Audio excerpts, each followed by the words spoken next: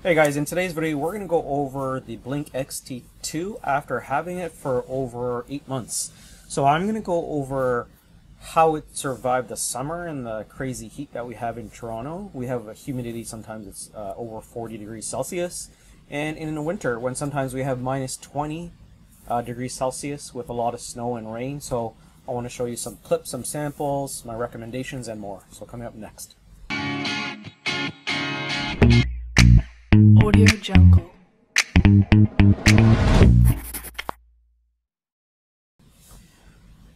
Alright, so let's get into it.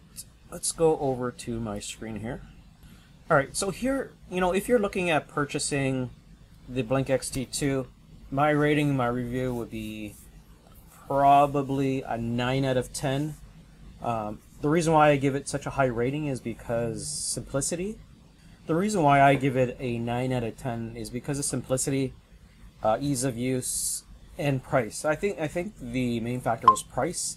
I purchased this for, I think, $349 on sale, and that was for 5 cameras. So if you were to do a whole new security system, buy the DVR, do the cabling, do the setup, it would cost you a lot more. I think the cabling just for a regular security network would cost you, over, I think I calculated it was about over $1,500 or more.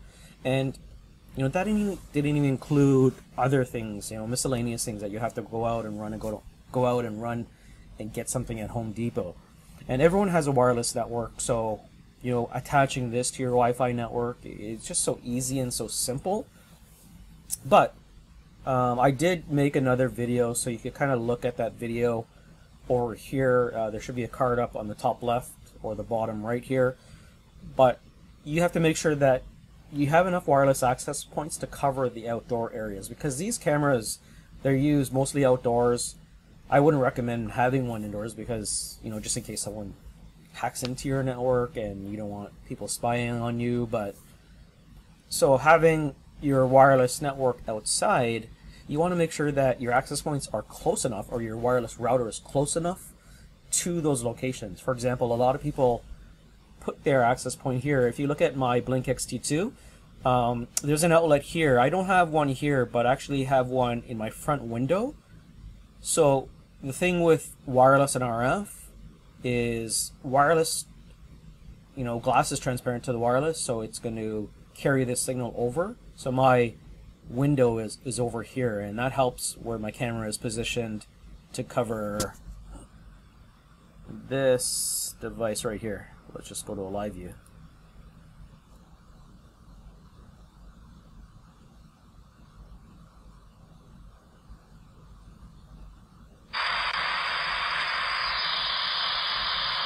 So that's the live view, and this is the talk button here, and this is one thing that I like a lot. So let me just close this.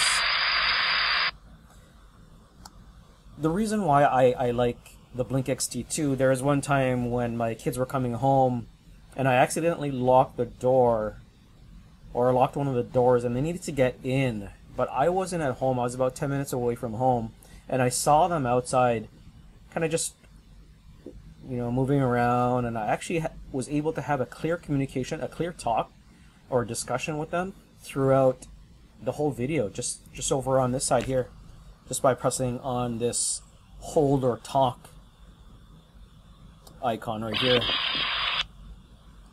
So you just hold it for a couple of seconds and then you can talk. So that was really one cool feature. And then let's get into some of the basics, some of the features of this. Like I mentioned, I think I've had this for about 6 to 8 months. The installation was pretty easy. For me to put up 4 cameras, it took me, I would say, one camera would probably take you about 20 minutes. Just depends if you have all the tools. If you're going into drywall or brick, then it might take you a little longer, but it's very easy. If it's going into drywall, that's a lot easier because it comes with anchors, so drywall anchors. And if you need to do it into a brick wall, all you need is like a Dremel bit or the proper bit to install it. But anyways, I really recommend it. for $349, I got 5 cameras. You pay no monthly fees. That's the beauty of it. So that's what I like about it. So when you use the Blink XT2, the main features that you're going to be using is this folder up here. This is kind of where you see your history of what happened. So, you know, it shows you every activity, every movement. So it has a sensitivity. You can set sensitivity. And let me just show you here. This is me loading my truck. So let's go over here to this one.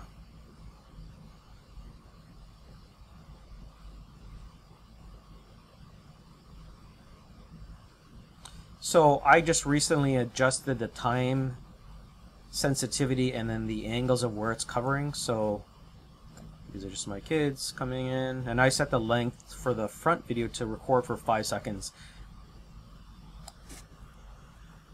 Because we actually ran into an incident where I guess there were some kids looking for open doors around our area, and they were trying to see what doors were open in terms of, you know, what they could steal. So they were walking around the neighborhood checking if my truck was open, but it wasn't, so they just went to the next house. But that is one feature that you're going to be looking at a lot, is just this part, you know, your clip roll. And then if you scroll down here in the clip roll, you could actually configure the storage capacity. You know, if it exceeded the oldest clips, will be deleted. You can set it from 30 days, 1 year, and so on. So another feature that you're going to be using a lot is just this icon over here on the top right of every camera. So you can rename each camera, and I'll show you how to do that. If you just click over here, you can name this to front camera. And the thing that I like about this, it actually gives you a great status of everything. It tells you your battery, which is okay, the temperature, and then motion detection. So this is what you're going to be using a lot to kind of test your activity zones and your triggers. So for example, this trigger zone, what it does, if you click on it, this is the time after a motion event during which a camera will not detect motion, reduced to have a shorter delay between triggers, right? So I leave this, you know, the trigger time about 10 seconds, because that'll, you know, every 10 seconds it's going to re-trigger if there's motion. And then sensitivity, you have to play around with this, because if you get a lot of notifications, you can turn that down. And for clip length, I like to keep it around 25 seconds. I like to do that in the areas that are, which I'm kind of looking out for, where there's more public access, like someone possibly breaking into your car or snooping around. So the clip length, I like to have it for 25 seconds as soon as there's motion detection. If it's set to just 5 seconds, I don't think that's long enough to kind of see what someone is doing out around your home.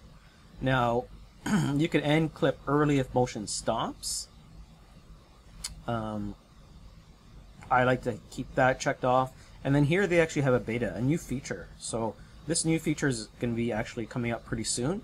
So what it does is, when activated, receive alerts as soon as motion is detected. Tap on an alert to join live and respond in real time, which is cool, because when it detects motion and you see something, you could click on it and you could press the talk button right away. So that's pretty cool. So let's enable this. Now, night vision, I keep it on auto. One thing I do have to admit, that the night vision is subpar. I'm going to go over to night vision and kind of show you. And here you can enable microphone, speaker volume, I set the high. The quality, if you have the video quality high, it's going to give you a warning. Watch it. If I click here, you know, it's going to give you a warning that the recommended battery of your XT2 is going to decrease. If you increase it, it's going to give you another warning. So it's going to upload with 3 meg because the file is going to be bigger, but it's going to reduce your battery life. And the thing is, with battery life, you don't really have to worry about it so much, because I think it takes 2 AA batteries, and it lasts a long time, and it's very, very easy to take on and off, right? So And also it'll go over here, last updated, gives you the date. You can update it if you want. The great thing about this is when you're troubleshooting this, you can go to each camera, and before you install it, put it in the area that you want to install it, and then go into the settings and go into this part right here, camera Wi-Fi. As long as your camera Wi-Fi has this signal, you know, 4 full bars, you'll be fine. I tested this and I had like 1 or 2 bars and it was horrible. We couldn't connect, the motion, the detection wasn't great enough, so that was one factor. And then also the second most important factor here is the camera to sync module, because the sync module is like the brains of the system, and that connects wirelessly to all of your Blink XT2s. And if your camera to sync module doesn't have enough Wi-Fi, your whole system's not going to work well. So these are the 2 very important factors before setting everything up. So let's click save, because we made the change to enable live join. Now let's go to night vision. I'm going to show you actually a clip of somebody, you know, I didn't have the duration of the clip on too long, so I'm going to go over the clip of someone actually trying to get into my truck to see if it was open.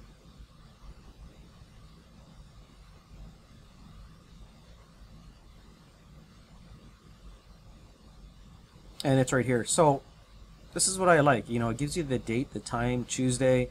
You can save it, you could download it. I'll show you how to download the clip or how to share it. So let's check this out.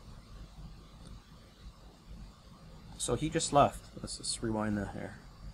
He went to my truck. Now here was the fault that I made here. So I didn't have my zone set up properly. So there, he just left, checking the car. But if I had my zone set properly, I would have detected him walk from here, then the Blink XT2 would have triggered and started recording. And I'm going to show you that right now here. So if we go to the camera, I'm going to show you how to set up the zones properly, or your zones. So you just come over here to activity zones and you just tap on it. Now everything that is light gray is not going to be detected by the sensor. So that means your Blink XT2 is not going to start if someone is around here. And the reason why I have this here set up is because my neighbor likes to do, he shovels and then I see his car coming out here. So when I see his car coming out, there's a lot of trigger, and sometimes it gets too annoying. So you can set your zones however you want. You just click on it here, click on that one if you want to gray it out. So I actually had these grayed out because when there's a lot of people walking, it kind of gets annoying because there's a lot of motion. But to be on the safe side, I would just keep it all unchecked in these areas. So you know what, let's uncheck that.